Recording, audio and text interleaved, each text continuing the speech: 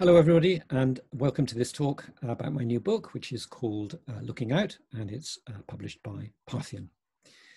I'm really sorry I can't take the book out and about and meet you in person, presenting the book in lectures, which is what I had planned to do.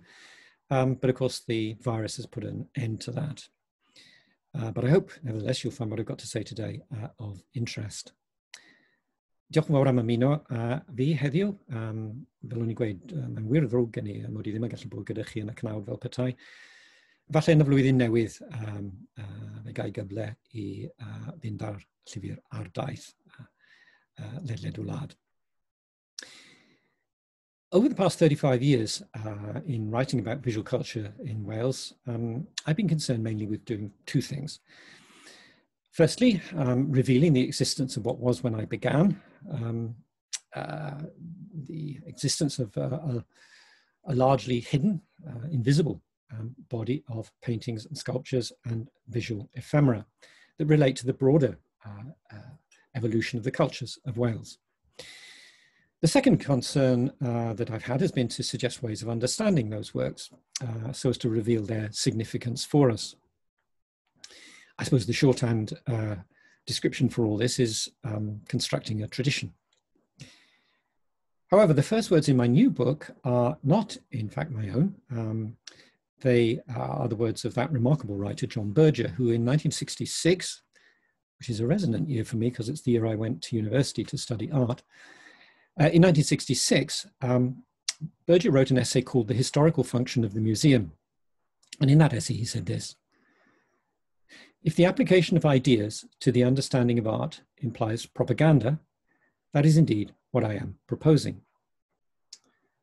Now, it was a characteristically provocative and challenging statement, and because by then the word propaganda had already long acquired the sense which it maintains to this day, which is essentially lies. But this was in fact a remarkable distortion of the original meaning of the word, which was simply to propose a system of thought, or to put it even more simply, as Berger would famously do himself rather later on, to propose a way of seeing things. Now, I think that precision of meaning in the use of words is fundamentally important in the presentation of ideas. Like that of John Berger, the motivation for all my own writing has been propaganda, proposing a way of seeing things. And then that, in the end, for me, means expressing a political philosophy. So I want to be clear about it. The books that I've written have not been essentially about a way of seeing art, but about a way of seeing Wales. Art happens to be the thing that I know something about, and so that's been the vehicle to carry the underlying idea. And central to the promotion of that idea has been to address what I see as the crippling lack of self-confidence, which over decades, hundreds of years really, has held us back from achieving our potential as a society. It's become what often seems to be the congenital condition of our psyche. And in all the fields of artistic expression, it's certainly in visual culture that lack of self-confidence has had its most damaging impact. To put it another way, I've often remarked, some of you may have heard me say this before, that I'm not particularly interested in art. That's true, but I am very interested in what art does, how it both reflects and affects the wider world around us. That's what this book, like all my other books, is about. Now, when I first started to write, there emerged a vocabulary of objection, of opposition to the focus on Wales in my work, which was constantly deployed against what I was trying to do. My attitude was called parochial, provincial, inward-looking, backward-looking, reactionary, even fascist on a couple of occasions. Well, that vocabulary has largely faded from the public discourse by now, though make no mistake about it, there are still plenty of people out there in Wales who would like to bring it back if the zeitgeist permitted. But in fact, underlying what I've written has always been a state of mind that is, I hope, the very opposite of parochial. In what I've written, I have always been intensely mindful of parallels and exemplars in other places and other cultures. Respect for one's own sense of cultural location can't be expected without an equivalent respect for the cultural location of others. And that means trying to understand the way of seeing of others and sympathetically measuring our own experiences against theirs, both in terms of commonalities and of differences. It means respecting and celebrating difference, our own and that of others. Now, some 3 years ago, when my volume, The Tradition, was published, I began to think about what to do next, and it seemed to me that the time was right to make this interest in the cultural location of others more apparent in a discussion of our own visual heritage. Hence the title of my new book. And if you'll just bear with me a second, I'll try and get up some pictures on the screen that we can look at. Hope the technology behaves itself. I think it's going to. Yes, there we are. So here it is, the new book, Looking Out. It remains a book focused on Welsh painting. And in addition to dealing with the international context of our own products, it deals with another important issue for us, and that is the relationship between social class and visual culture. But in the course of each discussion, I've tried to make explicit some of the international comparisons that it seems to me have particular relevance to our own experience, and indeed in many cases have had a direct bearing on work produced by Welsh image makers and on the perception of their work by critics. And it's that aspect of the book which I want to concentrate on today. So let's begin, if we can, with two paintings from the mid-19th century. Both are pictures of women in middle age, and both were painted by men. Now, we don't know the name of the lady on the left, but the lady on the right is called Elizabeth Wadeson. The pictures are closely contemporary in date, as you can see from the clothes the women wear and their hairstyles. And we can see also that the women are likely to be of similar social class, social standing. Finally, and importantly, for what I want to point out in this particular comparison, the pictures have been painted in a very similar way. There's been no attempt to create a realistic material world beyond the chairs on which they sit, for instance. And the clear, hard lines and colours of the paintwork display more of an interest in the decorative potential of the surfaces of the women's clothes and their faces than in creating a sense of three-dimensional depth. It's fair to say also that the women have been presented as being somewhat severe. Here's another art historian's description of the work of the painter of the picture on the left, whose name was Sheldon Peck. This is what he says. The severe countenances that recur in Peck's work seem uncharitable to modern eyes. Yet such images were deemed fitting in a culture that carefully codified the rules of deportment and propriety, and sitters expected their portraits to show their diligence, prosperity, and status as effectively as they captured their likeness. Now, that description is quoted from a massive tome called the Encyclopedia of American Folk Art, which includes a substantial entry about the painter. Sheldon Peck is a celebrated figure in the American art tradition, and his work is widely reproduced in books. His pictures sell for high prices on the art market. This particular example is on display to the public at the Henry Sheldon Museum in Vermont, and I'd like to thank the museum for permission to reproduce the picture. Now, the observations made about the relationship between the nature of the portrait painted by Sheldon Peck and the culture from which it emerged apply equally well to the portrait on the right, the portrait of Elizabeth Wadeson. However, here the comparison turns from similarity to contrast. The portrait of Elizabeth Wadeson is not on display in a public museum, and there's no entry on the painter, who was called William H. Chapman, in any monograph or encyclopedia or even in an essay apart from my own. And the reason for this is that the sitter was Welsh, and she was painted in Wales. Elizabeth was born at Betws Caerdewain in Montgomeryshire, and at the time she was painted, when she was in her early 40s, she kept the Lion Inn at Burial near Welshpool, still there, and looks pretty much the same from the outside as it did when she was there. She's just had her first child, and that event is probably noted in the picture by the pink rose on the table. It's an ancient symbol in art of the innocence of young female children. Her portrait represents an artistic practice and a source of patronage that is of fundamental importance in Wales, but that's considered irrelevant in the English high art context in which almost all art history has been written for centuries. The painter, William H. Chapman, was, like his American contemporary, Sheldon Peck, an itinerant artisan. That's to say, a professional painter, but one who had not had an academic training in art and who moved from place to place to find his patrons. His sitter was representative of the middle-class inhabitants of small towns like Welshpool, where itinerant artisans found most of their clients. And when he painted Wadeson, in fact, Chapman had been working quite recently in Wrexham, as you can see from this newspaper advertisement. Now, the question that arises from the comparison is what accounts for the huge difference in status between two pictures that are in many ways so similar? The answer lies in having the confidence to define and celebrate a tradition of painting that does not simply reflect the values of metropolitan high art tradition. Until the Great War, most American artists and critics continued to believe that European academic art, whether it's in London or Paris or Rome, represented a high point of world civilization. After the Great War, that perception changed, and a tradition of American painting was constructed that, among other things, had the confidence to celebrate the work of artisans like Sheldon Peck.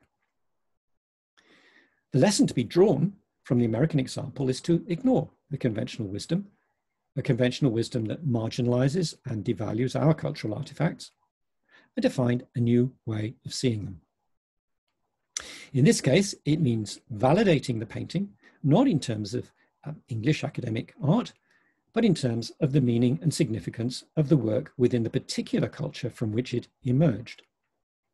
In the case of paintings like the portrait of Elizabeth Wadeson, made in the middle of the 19th century, that means the culture of a middle class, substantially nonconformist in religion, that was a driving force in forging the identity of Wales. As in the United States, it's as important and fundamental as that. Another interesting parallel between artisan painting in the United States and in Wales is that the painter, William H. Chapman, was the son of another itinerant painter, William Jones Chapman. And in fact, William Jones Chapman is far more important to us than his son. His son arrived on the scene after the invention of photography, which was a development that would undermine the portrait painting practices of his father's generation, painters like Hugh Hughes and William Roos. Between 1830 and the 1870s, William Jones Chapman painted dozens of portraits, as well as equestrian pictures and some landscapes in Wales. And it's pretty clear that it was he who taught his son to paint, reflecting a tradition of transmission of craft skills within a family of which there are several well-documented examples in the United States.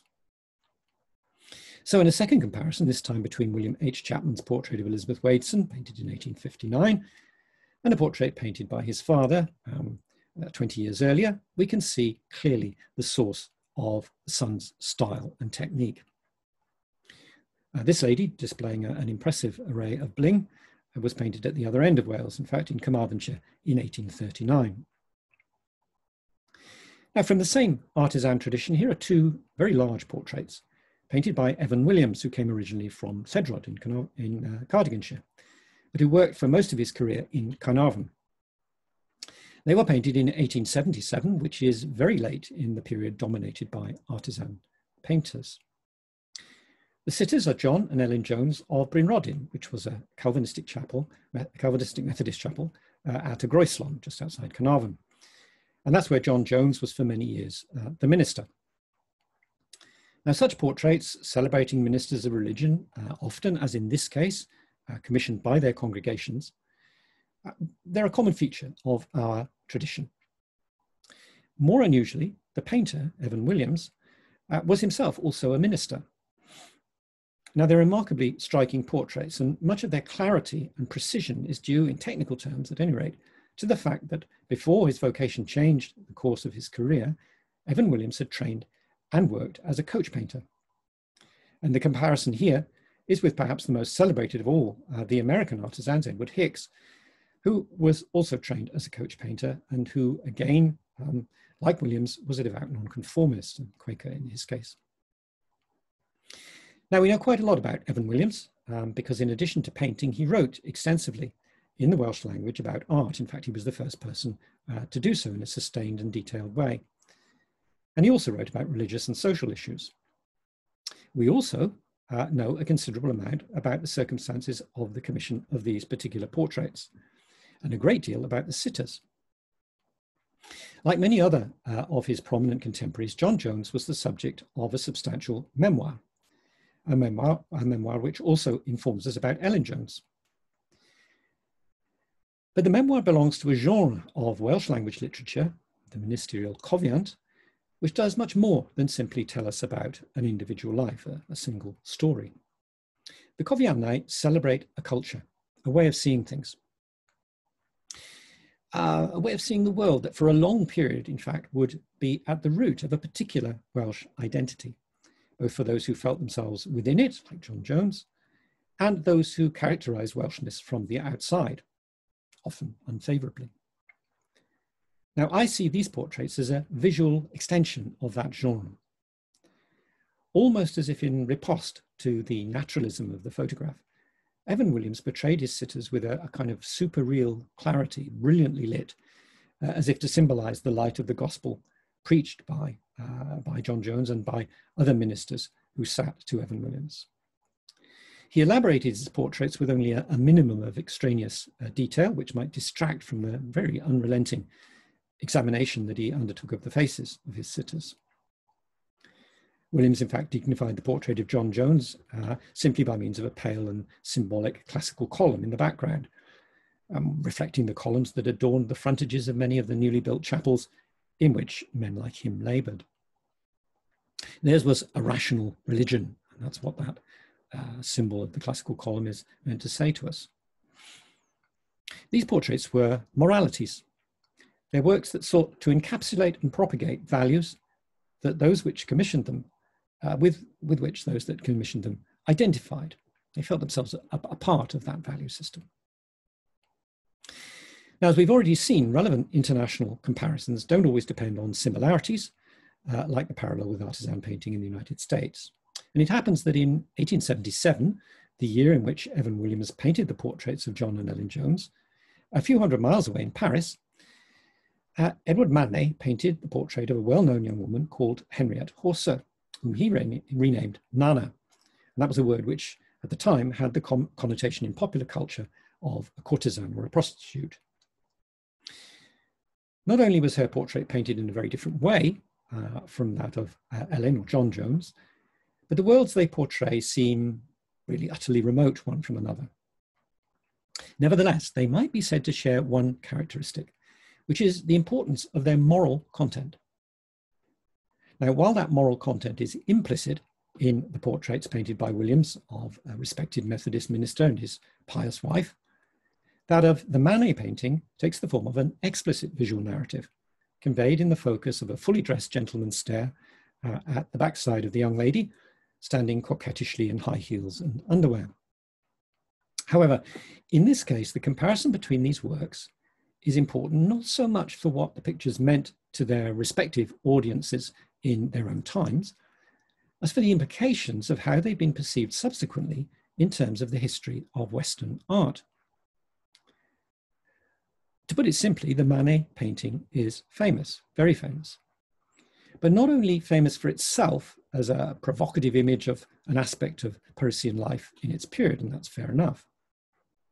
It's famous for its representative place in the narrative of mainstream art history as taught and displayed in museums throughout the Western world.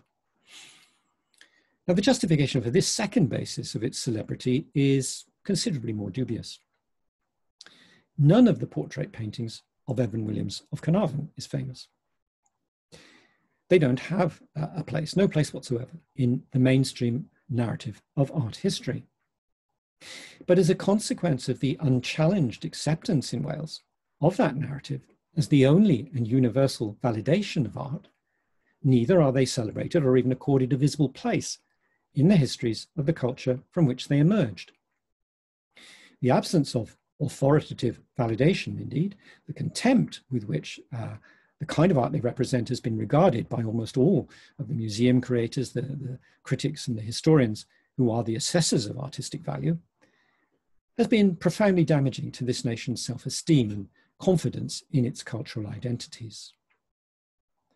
Now, I think that we should contest the received wisdom, which for all times and all places values Manet's Nana more highly than the challenging sobriety of Evan Williams's contemporary portraits of John and Ellen Jones of Bryn Rodin. I think we should contest the exclusivity, which is the consequence of the universal claims made for pictures like Nana, that in some way they represent high points in Western cultures, that their value and significance is greater than that of the products of the cultures of small nations and identities outside the mainstream of the European imperial nations of France and Germany and England. It's an exclusivity that devalues, and indeed has been deployed to invalidate, artifacts that express cultures such as our own, that are marginal to the conventional stories of Western art history. Now, this isn't a matter of the promotion of the values of the community to which Evan Williams and Ellen belonged as being particularly worthy, or as a basis for the understandings by which we live now. Today, to those like myself for whom the very vocabulary of evangelical Christianity is problematic, the period through which Evan Williams lived marked the passage of the nation into a tragic cul-de-sac that would condemn Wales to political impotence within Britain for the greater part of 2 centuries. And abroad, it tainted the nation by association with the British imperial project, which scarred the civilization, and those who promoted it believed that they were progressing. But harsh judgments of the beliefs and behaviors of the ancestors no more justify the abandonment of the cultural artifacts of our past and their present, the music and the literature and the painting that they made, than do conventional constructs of art history. Honouring the work of Evan Williams and his contemporaries isn't a matter of asserting the rectitude of their beliefs, but of recognition and acknowledgement of their expression through the arts of values promoted by many among the people that we were. And in fact, regret at the consequences of some of those values may be part of the continuing emotional and intellectual impact of their painting and their song and their poetry. However, the reality is that such impacts can only be experienced through a sense of the philosophical and spiritual framework within which the artifacts were created. And this does present a serious difficulty in a nation whose history is so little understood. Now, one of the things we might say about Manet's portrait is that in general terms, it seems more naturalistic or even realistic than the Evan Williams portraits. And there's good evidence to be found for that in the mainstream art historical narrative, which sets up the work of the painter Gustave Courbet as a precursor to Manet. This is perhaps Courbet's most famous painting, a picture that caused a furore when it was presented to the public for the first time in Paris in 1850. It's a huge painting and it depicts a funeral. It's called A Burial at Ornans. It caused a row because it followed the formal conventions of academic history or subject painting, of high art, but it critiqued them at the same time by inserting into the composition not idealized beautiful women mourning the loss perhaps of an angelic child, but representatives of poverty and deprivation, observed at a real and a contemporary event in all its superficial ugliness. This was indeed propaganda, the presentation of a way of seeing the world, and it was given the name realism. Now, the date of this painting of a funeral in France is particularly resonant for us in Wales. It was also in 1850 that a painting of a Welsh funeral that would eventually acquire really quite iconic status was exhibited for the first time.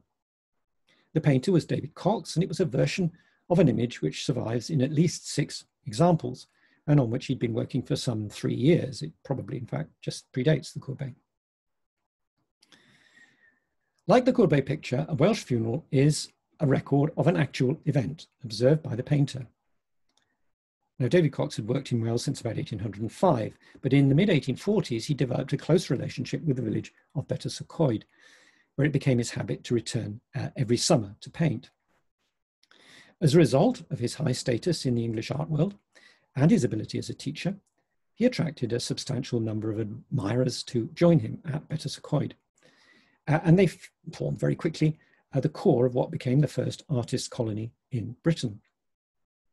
Now, many of the early visitors stayed at the Royal Oak at Betws, and it's the funeral of the daughter of the landlord at that inn that Cox depicted. The topography of the scene accords pretty well with the view from the village towards the old church as it was then, and we can say that it was, on the whole, pretty realistic. The most significant feature of Cox's picture, which it shares with the Courbet, is that it presents the common people rather than the wealthy and the privileged. And in that respect, it reflects a growing concern amongst intellectuals throughout Europe about the deteriorating condition of the poorest in society. In England, it was a concern expressed, for instance, in the novels of George Eliot, who remarked in 1856 that painters who depicted the people that she described as the masses, the peasantry, and the proletariat were still under the influence of idyllic literature. Well, not so Cox, whose picture she particularly admired. She tells us that. So the similarities between Cox's Welsh funeral and the Courbet picture are to an extent explicable if we see them as the expression of this wider angst among intellectuals of the period. Given that Courbet's picture is a foundation work in the movement defined by mainstream art history as realism, should we not also think of Cox's picture, Cox's Welsh picture, in those terms? Indeed, it's not difficult to argue that in a straightforward sort of way, Cox's picture is more realistic than the Courbet, since the French picture is composed in a highly theatrical manner. And the reason for this is that Courbet was making a point not only about poverty and deprivation, but also about art, about how poverty and deprivation is to be represented. It was a complaint against academic tradition. Now, that's not the case with the Cox picture, and there are significant differences of response between his work and that of Courbet. Cox's Welsh funeral is certainly realistic, but it is not realism. In fact, it's a picture laden with symbolism, and we have Cox's own confirmation of that. On the right, two children, they're sitting on top of the wall there on the lower right of the picture, and they drop flowers into the apron of another child. Cox's biographer recalled the painter himself, saying that you must not think that these are common field flowers. Oh no, they are poppies, symbolical of the sleep of death. And the biographer continued like this. The golden evening light falls on the upper part of the church, a type of the bright home in heaven. It also illumines that portion of the hills not shaded by the rising mists. This is a picture that displays empathy with the poor, but more fundamentally, it is a picture about faith, faith in a better place beyond and above, symbolized by the light striking the bell tower. The funeral is a procession leading us away and towards that high illuminated place, symbolized also by the more distant light on the Welsh mountaintops. The painter himself, the old man at the rear of the procession, travels that same road. And this is in complete contrast to the Courbet, in which poverty is confrontational and the Christian symbol, as a crucifix in the background, which expresses much more the brutality of human behavior than the hope of salvation. This too is propaganda. But most important for us is the fact that the title of the work makes explicit that this is a Welsh funeral, because the picture, especially after it was engraved in 1862 and achieved very wide circulation, fed into the hugely influential notion promoted by our intelligentsia of the particular piety of the common people of Wales. The picture simultaneously reinforced and developed the linkage made between the piety of the common people and the mountain landscape in which many of them lived in the northwest of the country. It intensified and refocused the dominant art image of Wales as a mountain landscape that had developed through the second half of the 18th century by linking Welsh mountain landscape with the trope of Welsh piety. Now, this notion of the particular piety of the Welsh people is the same that was promoted in a different way, and specifically for home consumption, in the portraits painted by Evan Williams and by the extensive writing that he left us on the subject. And here's William's writing in 1855, for example. This is what he says. There's no need to fear the perceptions of any visiting strangers of the character and practices of the working classes of our country. With the support of heaven, the poor Welsh have filled their country with places of worship and sustained their religion and raised themselves up in character and respect without the support of the powerful, but entirely through their own faith and diligence. The celebrity of Cox's image spawned a genre of related Welsh pictures, and in particular those painted by his successor as the leading figure in the artist's colony, Clarence Waite. Here is his own dramatic interpretation of the Welsh funeral called To the Cold Earth, and a variation on the theme of Welsh piety called God's Acre, both painted in 1865. And God's Acre, the lower picture there, is set outside the church of Llanrychwyn, high in the hills behind Trefryddion. And the very beautiful drawings for this picture survive. 2 watercolours, they're quite large. Now, I've discussed these works at length in the new book, and I've also pursued further this question of the tension between realism and symbolism, and indeed fantasy in Welsh painting, by looking at the visual patronage of Howard de Walden, at the work of Joseph Herman, and at the painting of M.E. Eldridge. Eldridge's magnum opus, the mural scale paintings that she called collectively The Dance of Life, were made between 1951, when she was living at Manavan, and 1956, by which time she'd moved to Eglwys Fach, a village between Aberystwyth and Machynlleth. However, in my book, I've argued that in almost every way, The Dance of Life is a work of the early 1930s.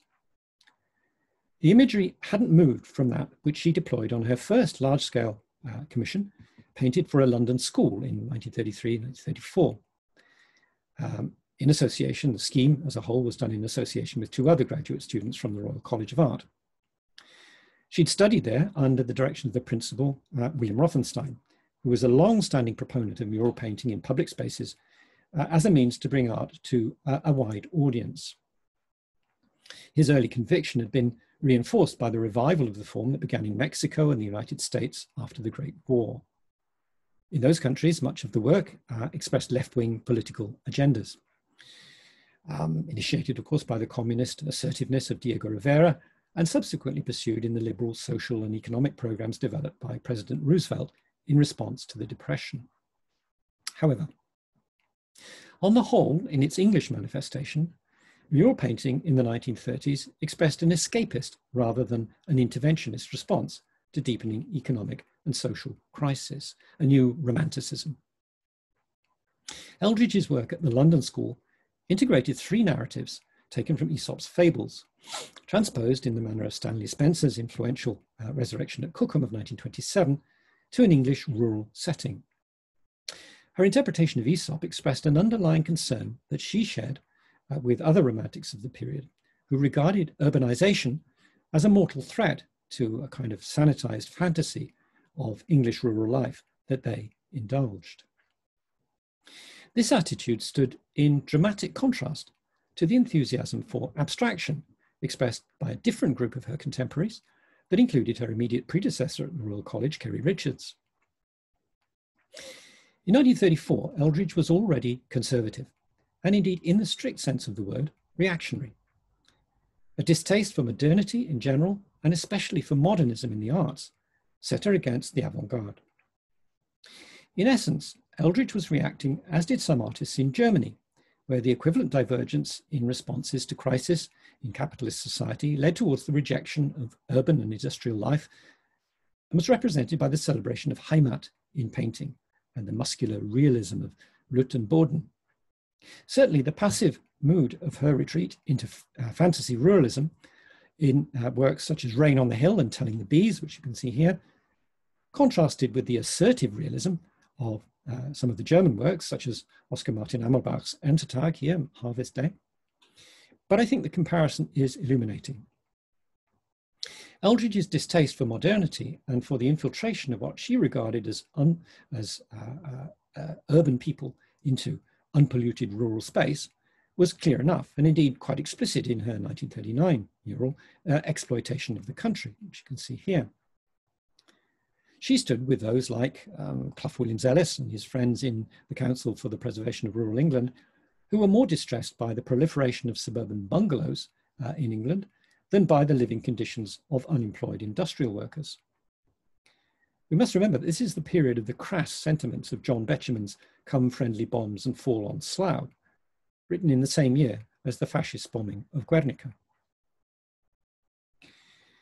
Among the most prominent ruralist reactionaries of the period in England was the writer Henry Williamson, best known now for his Tarka the Otter, published in 1932.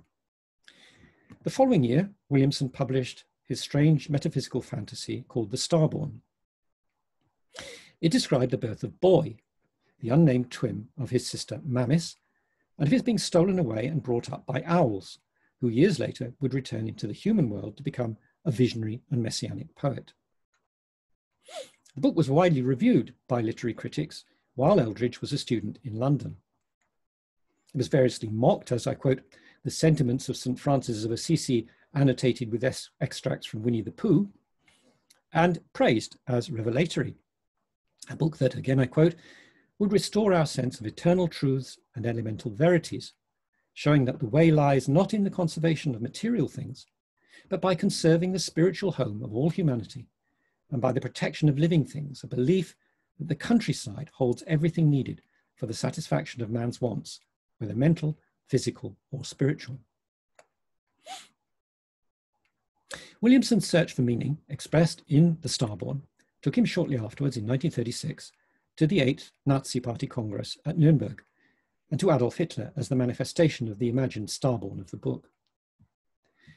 Williamson would remain faithful to Hitler and to the English fascist leader Oswald Mosley through the war and beyond, after the war. Now, in that immediate aftermath of the war, in 1948, Eldridge accepted a commission to illustrate a new edition of Williamson's The Starborn.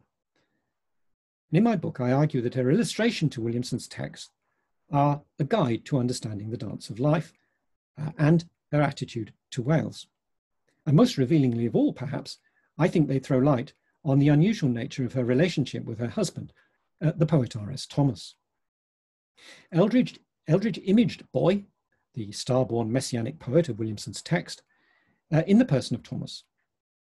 She'd used him as a model previously in her mural Exploitation of the Country, and in The Starborn, he is unmistakable in both the primary image, where Boy first appears at Mamas's window, and then in a John the Baptist-like image of the poet as prophet.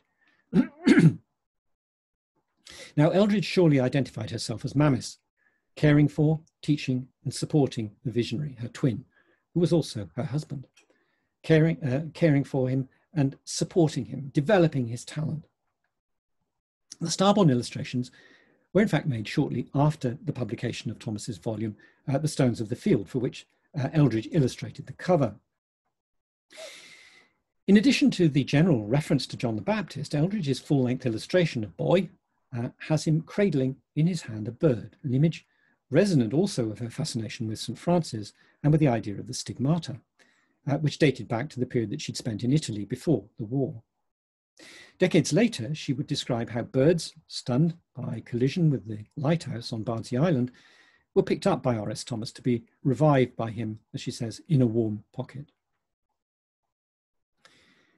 In Williamson's text, although Mamis is the twin of Boy, it's clear that in some sense she falls in love with him. However, love isn't consummated in sex, but sublimated in a spiritual relationship to which poetry is essential. Opposite the illustration that expresses that relationship, perhaps the nearest Eldridge ever came in all the surviving work to an image of incipient sexual encounter, the text reads like this: "For you were imagining me, and thereby I came to you. I've seen Shelley plain. A poet is a medium of that sensation which is within the core of all colour and warmth and form. Within the light of life quivers pure sensation of being. The stars, striving to create new worlds, know of this themselves, even as the poet knows it of himself." This extract brings me back to the symbolic importance of light, which I touched upon earlier, excuse me, in the context of the paintings both of Evan Williams and of David Cox. It's fundamental also in understanding the work of one of the most interesting but sadly neglected painters of the 19th and early 20th centuries in Wales, a painter who in fact was held in the highest regard by many of his contemporaries, and his name was Edgar Herbert Thomas. Now, Thomas was born in 1862 in Pembrokeshire, and he grew up on a farm and was apprenticed as a weaver. Following his trade, he moved to Pontypridd, where his interest in drawing was encouraged by the painter William Morgan Williams ap Caledfryn. In 1883, he submitted a drawing to the National Eisteddfod Art Exhibition at Cardiff, where it was awarded a second prize and a silver medal. Now, one of the adjudicators was the Dutch-born painter Lawrence Alma Tadema, whose influence resulted in the Marquis of Bute funding a period of training for Thomas in art in London, and eventually at the Académie Royale des Beaux-Arts in Antwerp. It's often forgotten these days to what extent Belgium figured in the artistic aspirations of intellectuals at the end of the 19th century. Antwerp, Bruges, Brussels were heirs to the long tradition of the high art of the Northern Renaissance, and their prestige as places for young painters to train and develop remained high. When Thomas arrived at the Académie Royale, there were over 30 British students in residence, including 3 from Wales. Among the English contingent was Horace Mann Livens, who shared lodgings with another student, Vincent van Gogh. He made the earliest known portrait of Van Gogh, and also, at the same time, this portrait of Edgar Thomas, and so the intriguing possibility arises that Thomas met Van Gogh at Antwerp. Now, Thomas went on to spend 9 months studying at the Carolus Duran atelier in Paris, where he was exposed to the swirling aesthetic fashions of the Belle Époque.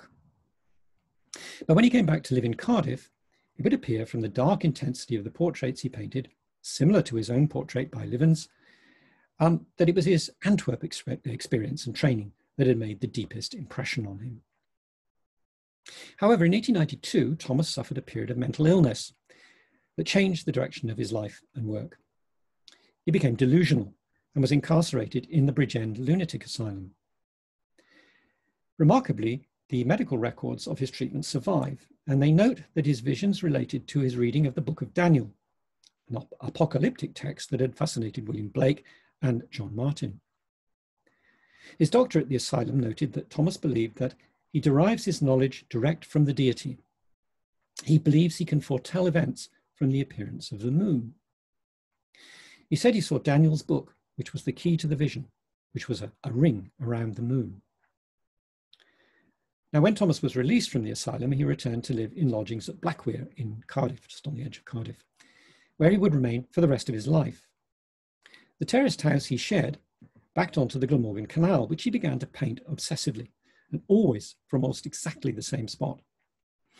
The earliest known of some 80 pictures of the canal persisted with the dark, almost monochrome palette of his portraits, but his use of colour would gradually lighten.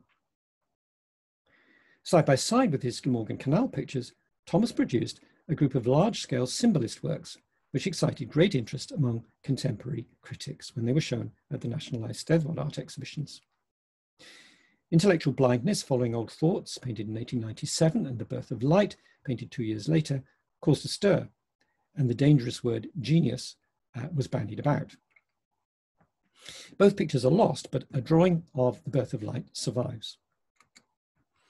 The picture indicates that it was the symbolism of light that was at the root of Thomas's painting, the biblical idea of the creation of light as the initiation of all things, and not the superficial effect of light on the physical world that so fascinated the Impressionist painters whose work he would have seen in Paris.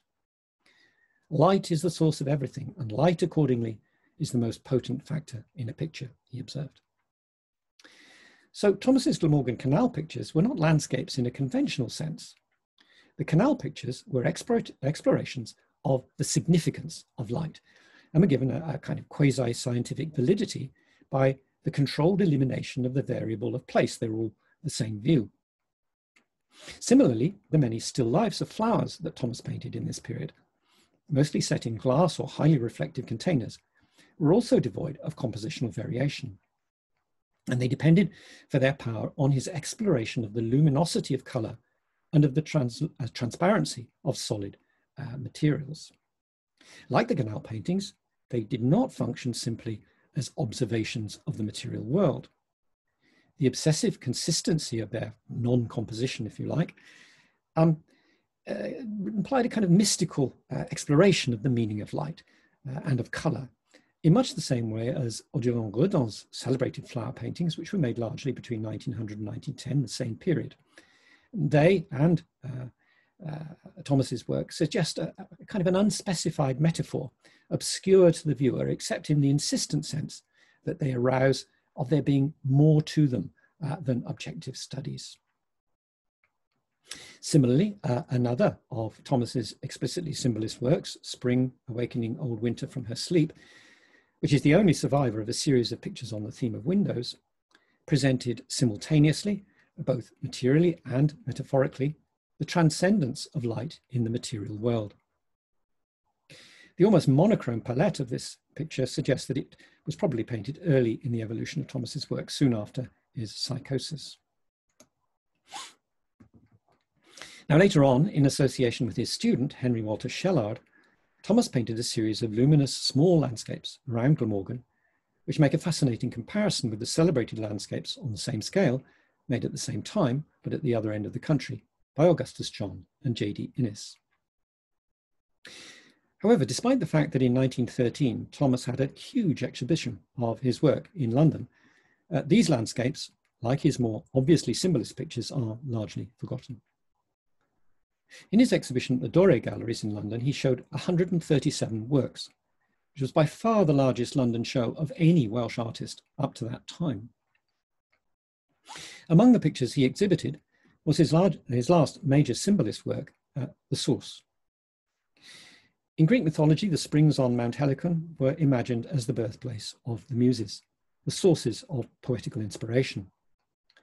Thomas would certainly have been familiar with the vision of the subject completed by Ingres in 1856, La Source, one of the most celebrated paintings of the 19th century. And indeed, I would think it's almost certain that he had inspected the original, which was on public display in the Louvre during his student days in Paris.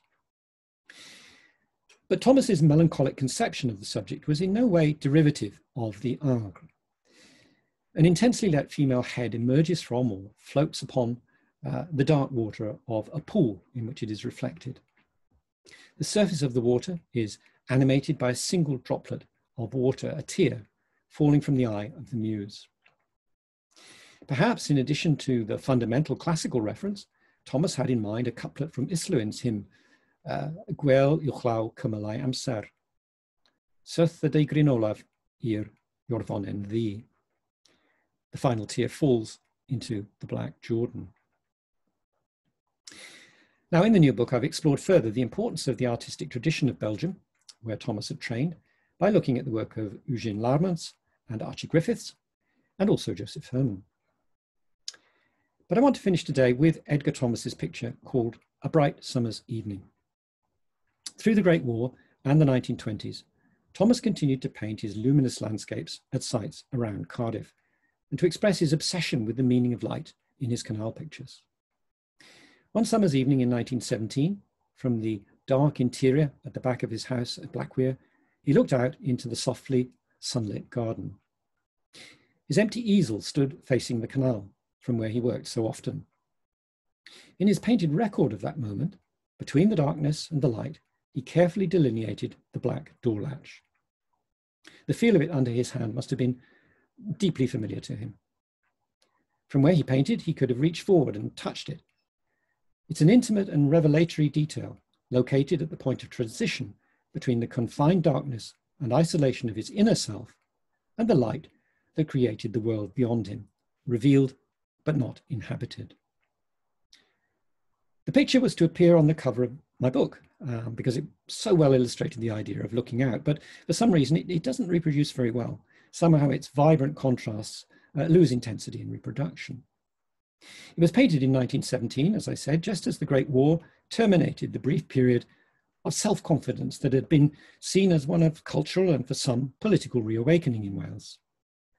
The great expectations that many of his contemporaries had for Thomas as an expression of that reawakening was not fulfilled, and perhaps they would have been too much for him in any case.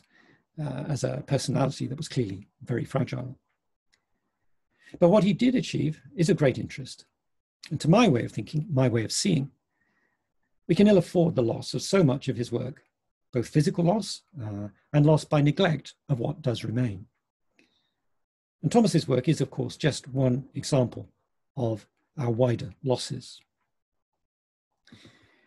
And that takes me back to where I began today, talking about the lack of confidence, the lack of self-confidence, to affirm in the world those things that are particular and characteristic in our cultures. I hope that my new book, by analysing aspects of Welsh painting, not only as they relate to the wider cultural context of Wales, but also in terms of international parallels and contrasts, will contribute to the increase of confidence and assertiveness which we must develop if the idea of Wales is to have meaning and to be realised in the future. Thank you very much for listening. Diolch yn fawr iawn i chi gyd.